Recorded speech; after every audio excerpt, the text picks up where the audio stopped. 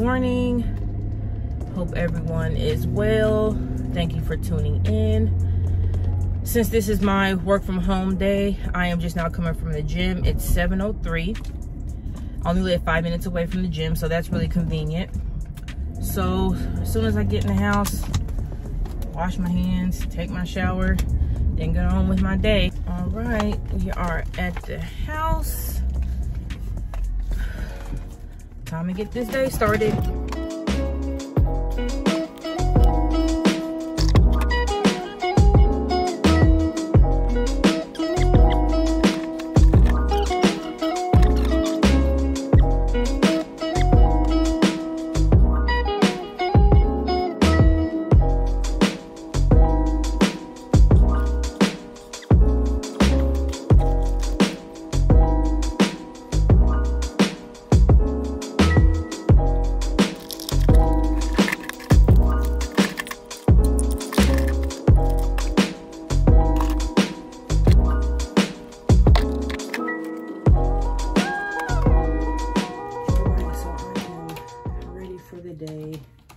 So typically what I do is go ahead and log on, see what meetings I have today, check my to-do list, which I've been getting bad about that.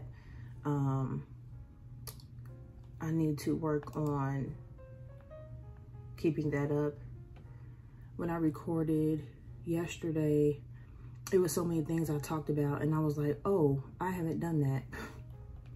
At 7:30,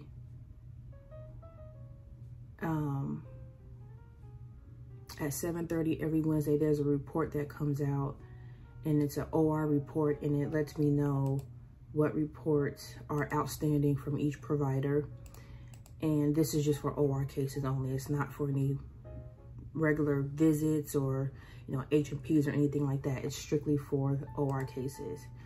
And so I go through there and I have to email each provider and ask them to complete their op notes. So what issues can be on there are reports that need to be dictated or reports that need to have the correct attestation. So I'll just remind the providers to do that. Meanwhile, I'm emailing my mother. Good morning. So before I start my actual day with work, I like to check my school emails to see if I have anything urgent that I could address right before I start. And particularly I want to check because I have a student who is failing and not communicating, and it's the last week and I'm not taking any late assignment. Like, there are 5 papers that she's behind on that she has not turned in over the last 5 weeks, and she hasn't been participating in discussion forums either. So I just wanted to check my email on my iPad because I reached out to the team lead to see if there's anything that I can do to prevent her from failing, or can she get an incomplete or something like that, but I don't think she's going to be able to. Okay, so my first order of business is this OR charge review inventory, and my boss is asking questions already, which she typically doesn't, but this must be the first thing she looks at as well. Let me go ahead and open Epic up right now and see what's going on. Oh, I gotta sign into the VPN first, goodness gracious. So I have one doctor who has 2 reports outstanding from February, and I need to figure out why. But I email this provider every single week to have these reports completed.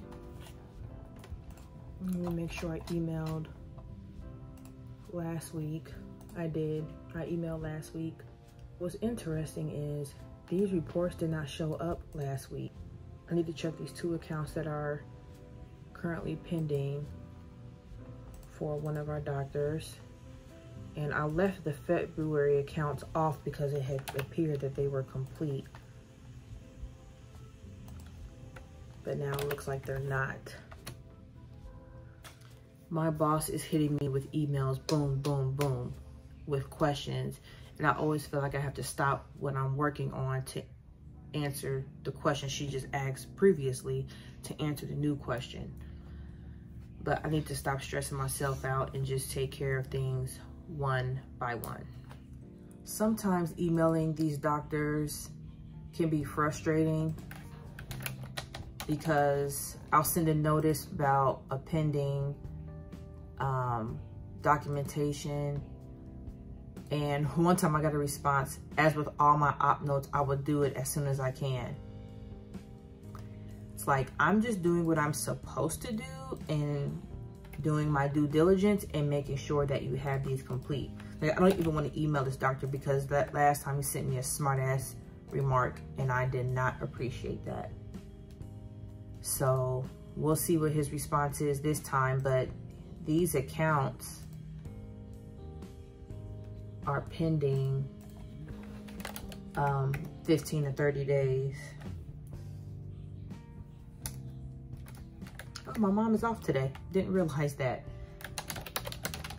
This report though is dictated 6/19. And that's another thing with these reports. With this OR charge review report, there are cases on there that the provider may have done either the day before or last week, and the coders just haven't had the chance to review it. And so it's making our list look bad. And then my boss is asking me, you know, why are these accounts still on there? And so now I've gotten smart and just put notes by each one. I have found that a lot of times I work harder, not smarter. And so I need to work on better processes for tracking and just really making sure that I notate every single thing. Especially sometimes when I feel like I'm being micromanaged. I mean, today it's just been boom, boom, boom. I said that earlier, but it still keeps coming. So just making sure I have everything documented, dotting the I's, crossing the T's. I also realized that for the OR case report that I had been working on, I forgot a whole facility. The reason why I forgot a facility is because this one particular facility does not use OpTime. All the other facilities, they use OpTime, and so I'm able to just run one report in Epic. For the other facility that does not use OpTime, I have to run a report in a different system and then filter on the procedure codes and then count the cases that way. So now I have to figure out how I'm going to integrate that into the report that I get from Epic to make sure I'm counting both primary and secondary. I don't think I can do secondary for the report that I have to, well, yes, I can. I have to work on that. Then I got a notification for my calendar. If I have something that's due, I've started using my calendar a lot more. I'll use my calendar to say, call this person or email this person. Well, I have provider dashboards that are due, and they're due the 25th, and I need to get those done today. So I can email those providers or put them in their box folder. I've got a lot going on today. Ooh, I'm so excited right now. My husband brought me Starbucks. He usually cooks me breakfast, but I just happened to ask for Starbucks this time. I haven't had it in about a week.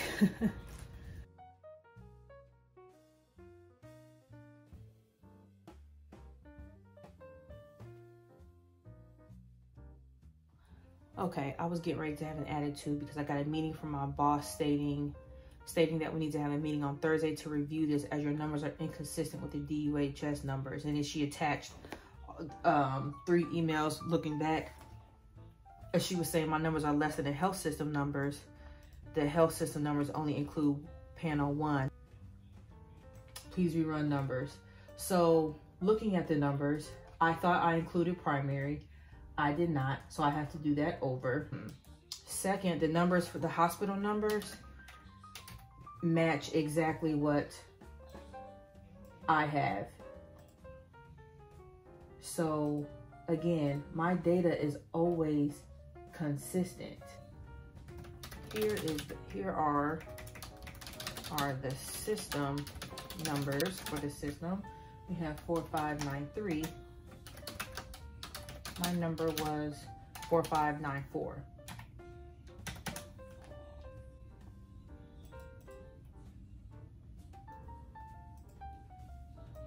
They include one of the physicians, but she's not an actual surgeon, so I don't know why they include her. But if I take a look at her, interesting that she is included because my numbers are an exact match.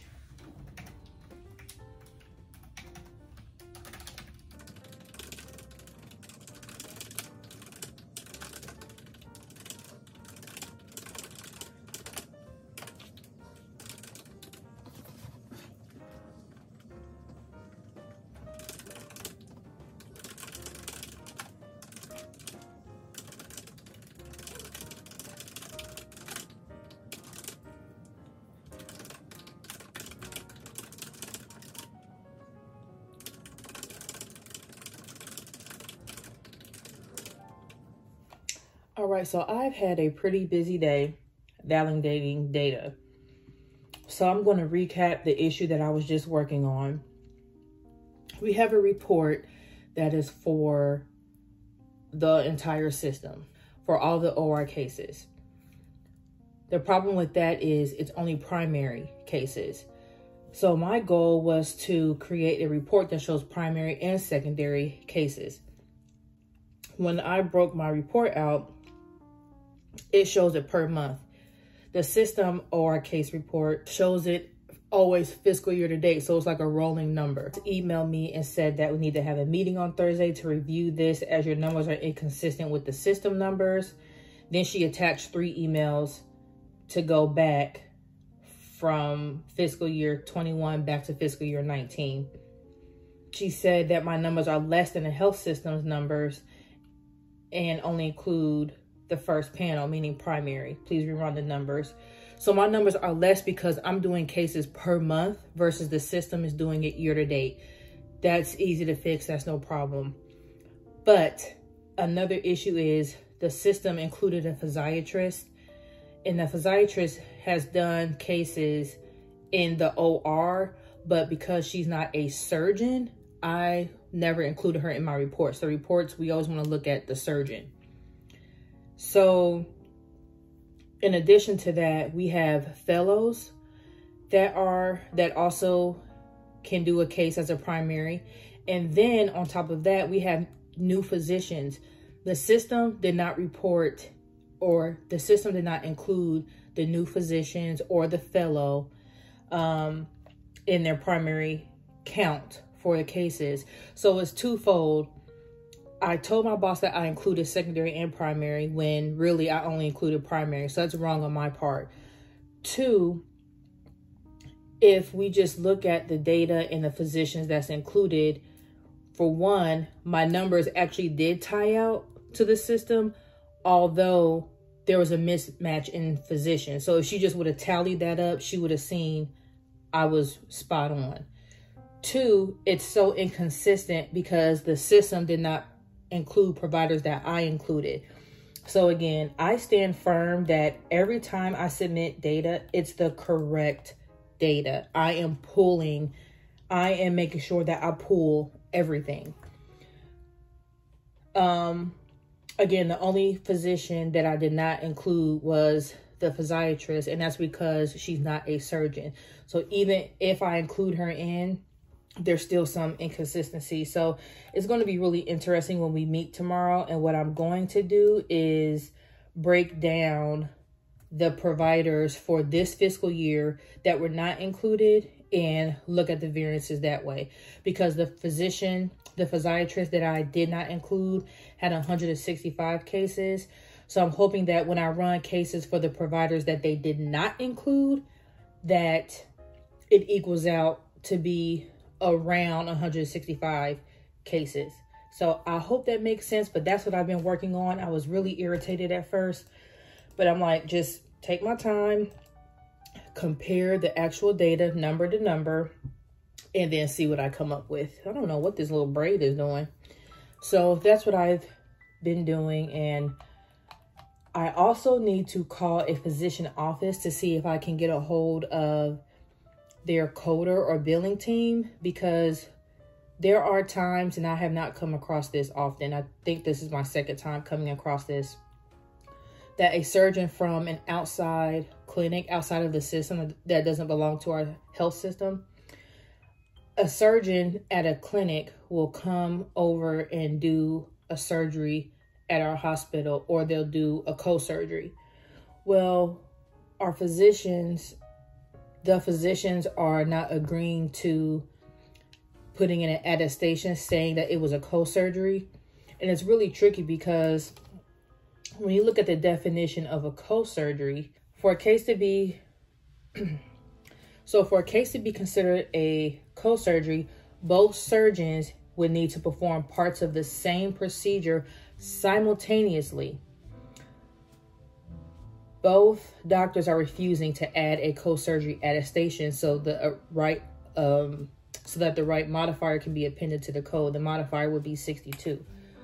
So with that said, I emailed the compliance specialist to get her thoughts. And what she said was that if the physicians perform separate parts alone, they both documented distinct portions of one procedure, the overall operative session would be reported with the same CPT code, which would make this a co-surgery. And then that would require the attestation. So because the surgeon is at another clinic, I cannot see how he billed, what the code selection was. I'm not sure at all. So my next item to do is to contact their office to see if I can get a hold of somebody from billing, and then go from there.